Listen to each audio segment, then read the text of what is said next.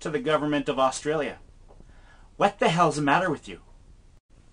So the government of Australia has decided that small breasts are childlike and they want to ban them from pornography. What? Yes, one of them got the brilliant idea that small breasts attract pedophiles. I'm not an expert in pedophiles, but I don't think that's what they're attracted to. If that were so, we could give padded bras to all children under 18 and have the problem go away.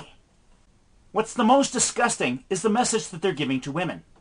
If you have less breasts than what they determine to be adult, there's something wrong with you.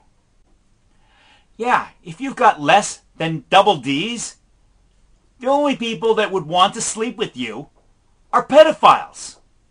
And if you want to be a real woman, you're going to need breast implants. Do you think this could be a conspiracy by the plastic surgery lobby?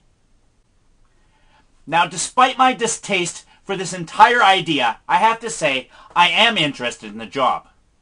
Yes, I would like to submit my resume for the person who checks to make sure that all porn stars have the right size breasts. I have my own measuring tape, and I am willing to learn. So Australia, if you're going to be this messed up, consider me for Ministry of Breast Size. Vote for me.